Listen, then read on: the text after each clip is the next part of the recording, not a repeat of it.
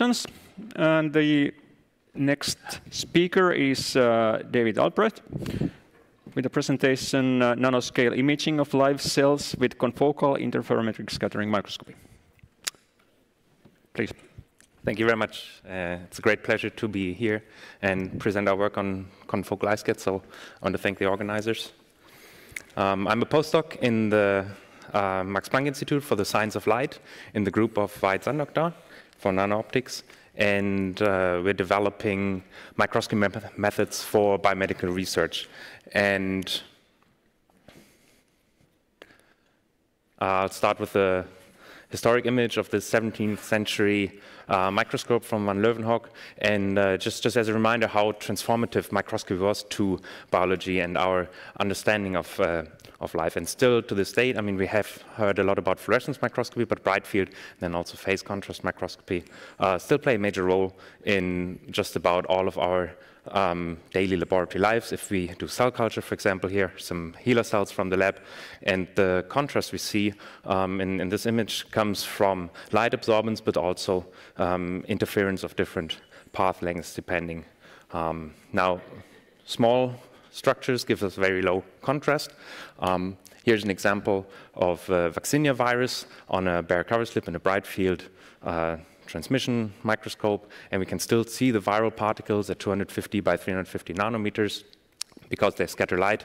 But if things become smaller, it gets really problematic. And you've just heard about iSCAT. I'll just briefly give you a recapitulation. So in interferometric scattering microscopy, we shine a laser at the sample. Some of the light gets reflected onto our detector camera, and then if we have a nanoparticle, it can be really anything. It could be a bacterium, a virus, a protein that scatters some light that also then gets detected. We have our scattering signal, and we have the reflected light, the reference, and then the intensity at the detector is then a combination. Now, the reflected light is usually our background, but then the scattering that scales to the 6th power of our diameter of the nanoparticle, Rayleigh scattering, is what we usually detect, for example, in this image of the larger virus particles. Now, the interferometric term only scales to the 3rd power of the diameter, so we have this sweet spot where the scattering, if the scattering signal is too weak to detect, we can still see this term. And this was shown initially with gold nanoparticles on a glass surface, but let's move on to biology. Briefly, this is the point spread function. You get the lateral point spread function or the axial point spread function in wide field, and the method is great for nanoparticle detection. You can see protein filaments. If you don't have too much background, you can record at kilohertz frame rates if you just crank up your laser. But the signal is always complicated by a complex speckle-like background, and you've seen this in the image of the bacteria. So as soon as you have dense biological material, all these scattering signals overlap. And this is in cell imaging. Now, here an example of a live cell being imaged in wide field iSCAT, and you see some structural features, the outline of the cell. However, it's not really the best technique for detecting cellular structure. But we've touched this yesterday, it's also possible to suppress these out-of-focus contributions, and what we've done now is to introduce a pinhole. So we're using now a confocal microscope to do iSCAT. Now, we use this as a scanning technique, which slows it down massively. So we're for a frame we take about a second, but on the other hand, we can afford to close the pinhole, and this increases our resolution. That's also something where we have an advantage over fluorescence microscopy, where usually you keep your pinhole at 1.2 area units just because you cannot afford to close it further, you lose too much signal. Whereas now here, we are looking at scattering, and we're not really limited by the signal, so we can just increase illumination intensity and then close the pinhole to gain this extra resolution. This is what the point spread function then looks like, laterally and axially, and you can see that we lost much of those side lobes. And for cell imaging, the example here of the same cell now, where we already see much finer detail. I just put these side by side. So for the wide field iSCAT, it's a small field of view. We could obviously then just take multiple images and stitch the cell, but for the confocal iSCAT, we already with our system get this 100 by 100 micron in about a second and are able to detect nanoscopic features. Now we like to put this side by side with fluorescence, which we can simultaneously record. And what you see is that a lot of these fine structures here in the that you see in the confocal iSCAT image are these protrusions of the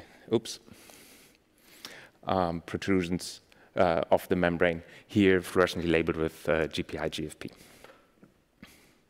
Now it's a confocal technique, and the main advantage is we can perform optical sectioning. Now this is a live cos7 cell where we recorded axial sections, and what you can see here in the image is prominent these actin bundles ending in focal adhesions, the membrane edge. And if I just go to the next, here this is the next section recorded a little bit higher. Now the nucleus appears and other features like the endoplasmic reticulum.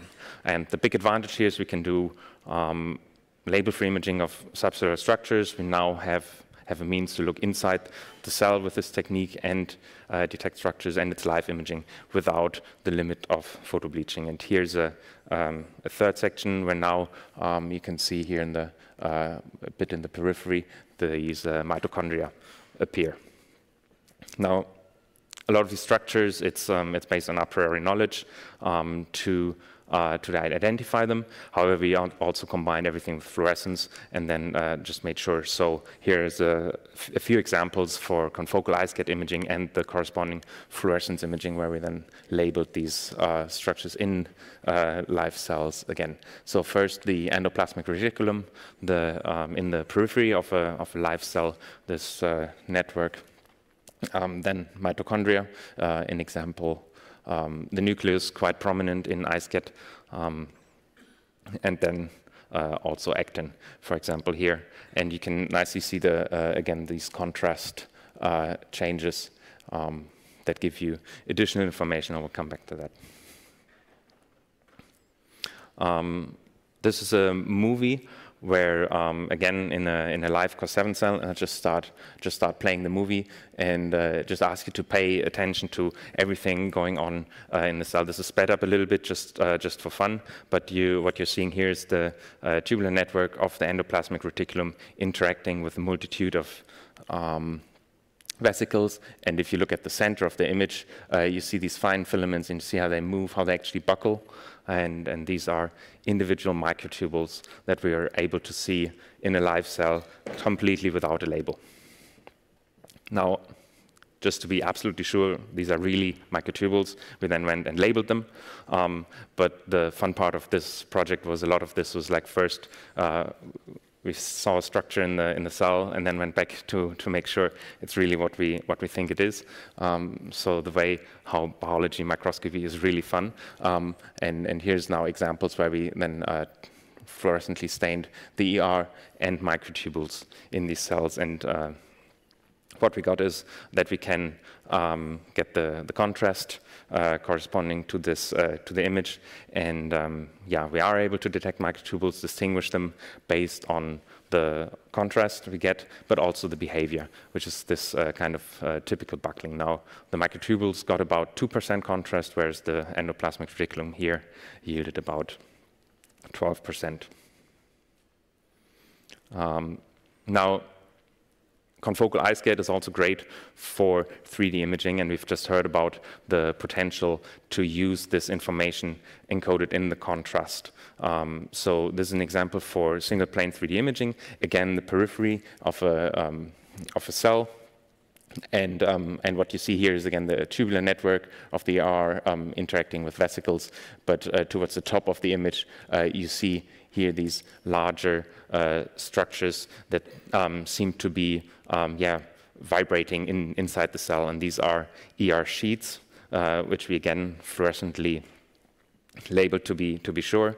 And if you've ever recorded those in fluorescence microscopy, the method is just not on a, at least typical fluorescence microscopy, is not sufficient to resolve these fast actual movements of the ER sheets. And at the bottom now you see this 3D rendering of these ER sheets, how they're in the cell, and then we can also look at these oscillations. And to our knowledge, this is the first time of actually being able to see this in a live cell, just because the resolution required for this imaging is difficult to achieve. Now, it looks similar if you look in electron microscopy. However, one limitation here, so we record an image in a single plane, so we have axial information in the contrast, but it's not absolute. So we have here it's a relative height map. But since we have our interferometric points per function, we then can also go and record multiplane images. And this is now, again, the endoplasmic reticulum. It's a perfect structure for this kind of test and benchmark, where we now take stacks through the cell. And what I hope you appreciate is this contrast inversion of the tubular network as we focus through the cell. Now we can take this information, and on the right here, now you see a rendering, a 3D rendering of the ER network imaged in this region. And now this, because we're recording stacks, is absolute height information. Now, the images, previous images were mostly unfiltered, so just raw data. This is now an image where we subtracted the background, filtered it a little bit, and it's also a method that provides very good imaging for then segmentation.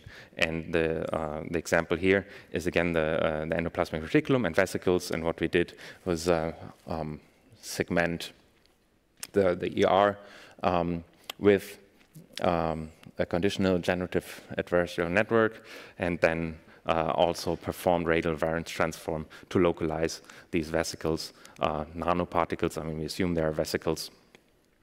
And the cool thing here is then, obviously, I mean, this is all information in one video and one image sequence. We can perform 3D single particle tracking. And playing this video slow, and I would like to pay attention to this particle here. We have a negative contrast, and it's wiggling around a little bit, and then very soon you'll see the contrast change. Now it's white, and now it's gone. And what we think this is endocytosis happening at the plasma membrane. So a lot of these, if you look again at the larger image, a lot of these dark spots, these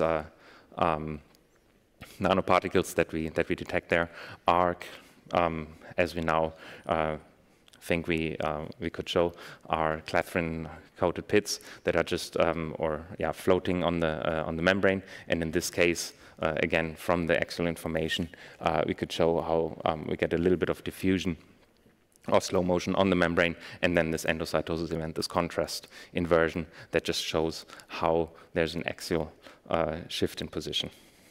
And in the very beginning of the small video, you could also briefly see the fluorescence labeling. So we again labeled the clathrin light chain here to make sure these are actually clathrin positive.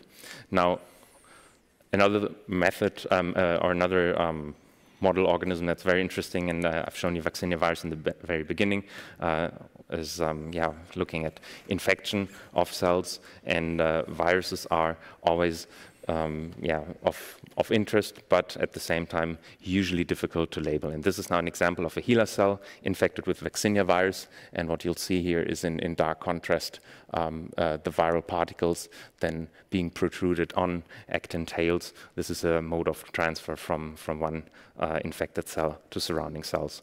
So confocal iSCAT is really an ideally suited method for live infection imaging. Can be performed over days because you're not limited by photobleaching. We have low phototoxicity, mostly because there's just no absorption of but only scattering. And then we are able to detect individual viral particles. If you want to combine it with fluorescence, you can always say, well, I have all my iSCAT data, and I want to label a particular structure of interest. It's possible to combine. To just summarize the presentation, so I hope I could convince you that confocal iSCAT is really cool. You should try it for live cell imaging. You can detect nanoscopic structures. Just play this video. We have low phototoxicity in comparison to fluorescence microscopy, but it's we can readily combine it with fluorescence. Now, if you want to try it, it's relatively simple. So if you have a confocal microscope, to just change the filter or the beam splitter, the right one. And I didn't go into detail, but you can also combine it with wide field iSCAT in the same setup if you want to, and then localize nanoparticles still at kilohertz frame rates and nanometer precision. Now we've done this, then also looking at SARS-CoV-2 interacting with live cells, and this is the combination where we get the best of both worlds.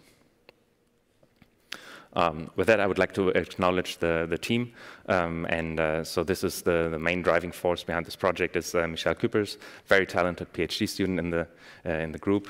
Anna Kashkanova is a postdoc in the group, and she's just recently published on INTA, interferometric NTA, which if you're interested in EVs, you should check out Jenny, and of course Vahid. And with that, thank you very much. I'd like to take questions. Thank you, David. I suggest we leave the questions for the coffee break. We are a little bit behind the schedule, or you can, of course, use the chat also, and the speakers can answer your questions there. Maybe one thing. So the preprint just went online. It's here in the. Oh, if I could get that slide again. Otherwise, just Google it. So confocal iSCAT, and it's the preprint just went online on Research Square. Thank you. Let's thank you.